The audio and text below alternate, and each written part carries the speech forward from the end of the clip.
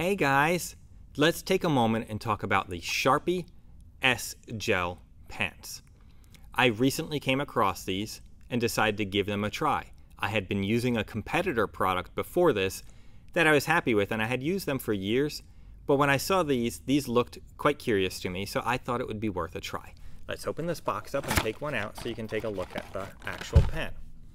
So what you get is the Sharpie pen. It has a nice comfort grip here, and it is a clicky pen, like so.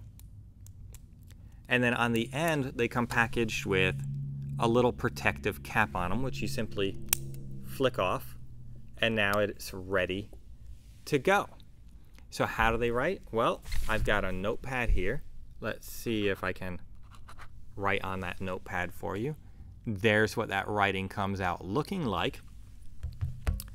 And there's what the tip looks like with the little protective cap off. So how do they compare to the competitor that I had been using? I like these a lot better than the competitor pen that I've used before. These pens work very cleanly.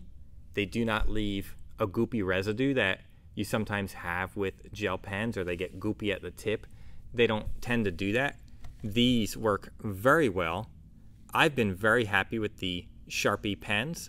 I highly recommend them. I hope this review is helpful for you to decide if the Sharpie gel pens are the right pens for you.